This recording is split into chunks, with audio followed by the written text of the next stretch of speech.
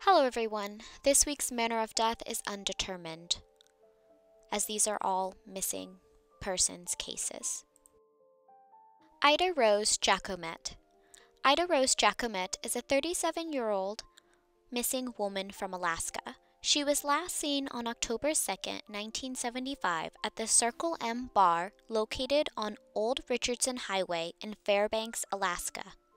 The only available clue was her purse, which was found in the bar's parking lot. No one has seen her since. Ida was 37 at the time of her disappearance and would currently be 82 years old if alive today. She is Native American and has black hair with brown eyes. Her height was 5 foot and she weighed between 110 to 130 pounds. Her ears were also pierced. If you have any information about Ida Jacomet's whereabouts or that could solve her case, please contact the Alaska State Troopers at 907-451-5100. Antionette Bernhardt. Antionette Bernhardt. Very little information is provided about Antionette Bernhardt's case. She was an 18-year-old flying on a plane that was due to arrive at Lisburn AFS on November 22, 1977. The plane went missing somewhere between Point Hope and Lisburn AFS. A hole in the ice was found 3 miles offshore of Kivalina that is described to have been large enough for an airplane to have made. The plane was never recovered either.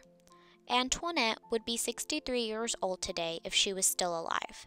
She's described as a Native American or Alaska Native with brown hair and brown eyes. She stood 5 feet 3 inches and weighed 135 pounds.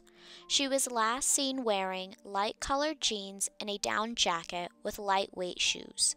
If you have any information that could solve her disappearance, please contact the Alaska State Troopers at 907-269-5511. Mary Ann Alexie. Mary Ann Alexie was a 32-year-old woman. She was from Fairbanks, Alaska, and had traveled to Anchorage to enroll in Alaska Career College to study to be a medical assistant. She was in Anchorage on October 9th, 2012, but wasn't present for classes. On October 10th, 2012, at 3 a.m., Mary called her friends, saying she was in the Spenard region of Anchorage.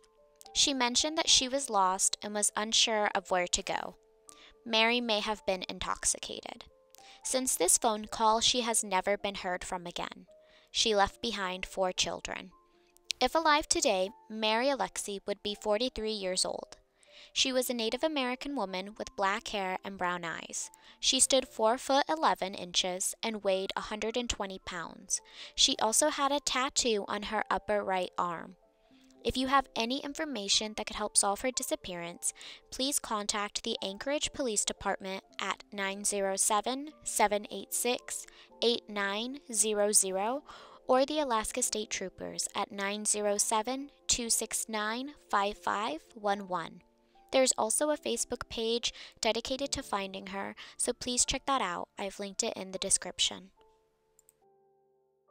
Mary Sylvestre. Mary Sylvestre was a 37-year-old woman who went missing from Palmer, Alaska. She was last seen on September 11, 1977, when she was on a hunting trip with some friends. She fell off her horse when crossing Granite Creek and was swept away in the current. Her friends were unable to help her, and she has never been found. It is likely she drowned, but her body was also never recovered.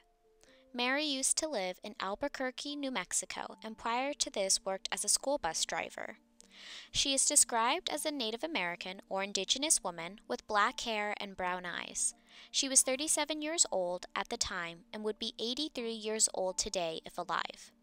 She stood 5 feet 5 inches and weighed between 160 to 180 pounds. She was last seen wearing a wool jacket, red and black flannel shirt, an orange shirt underneath, brown or red jeans, leather chaps, and brown boots. She also wore a golden wedding ring on her left ring finger. Mary also sometimes used the first name Jean or Jean and the last name Ward.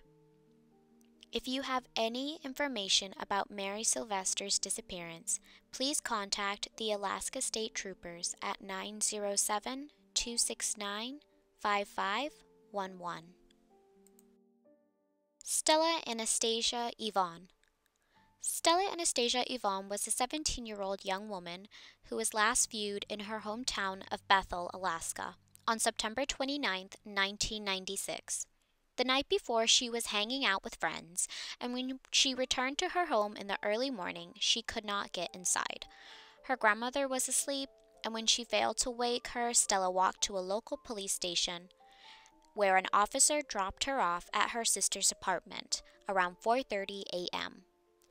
Only half an hour to an hour later, between 5 to 6 a.m., she left her sister's apartment. After this, she has never been seen or heard from again. Stella's disappearance is thought to be suspicious in nature, since she left her sister's apartment to return to her home with her grandmother, and was not planning on going anywhere else.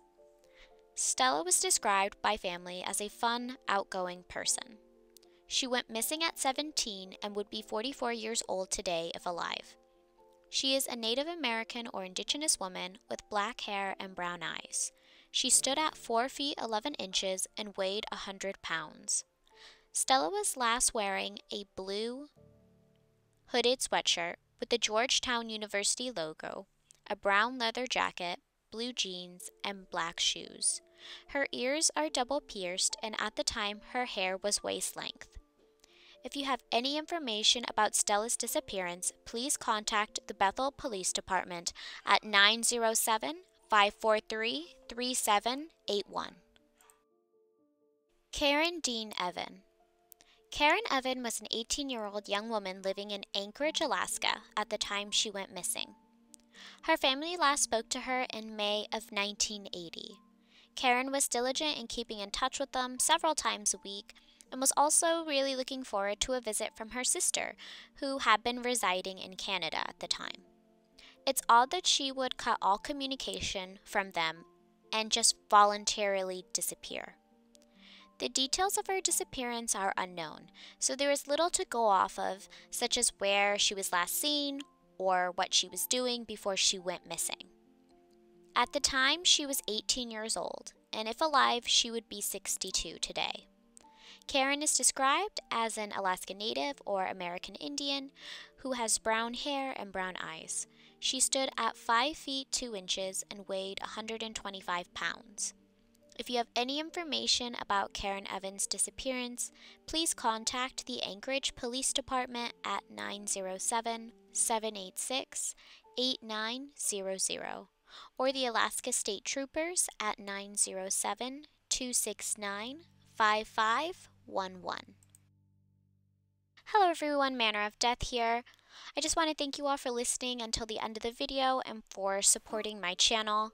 I also wanted to thank one of my subscribers for suggesting I cover more murdered and missing Indigenous women. I unfortunately realize that there is a lot of those types of cases out of the state of Alaska. There's also a lot of missing Indigenous men as well, and all their cases really do deserve to have more coverage and to have more eyes on them. Alaska seems to be a really bad sort of state when it comes to missing people in general, so I really wish that could be given more awareness, and I wish they could solve more of their cases. Please let me know if you have any other recommendations, whether that's for a state or a specific case you have in general. I do look forward to reading all of your comments and seeing all of your insights, and I'll see you in the next one. Thank you. Bye-bye.